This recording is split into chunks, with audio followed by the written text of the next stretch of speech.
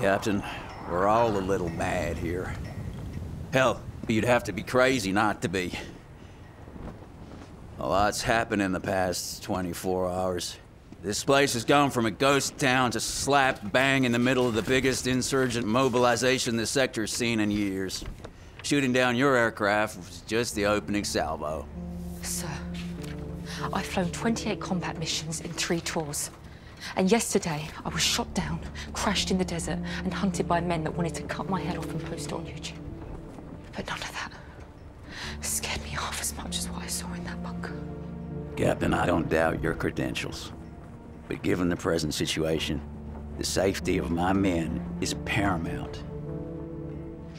Now, this place may not look like much, but despite appearances, I like to run a tight ship. Patrol's coming in.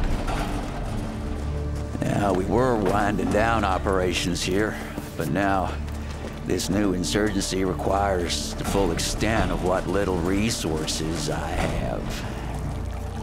Everything else takes a back seat.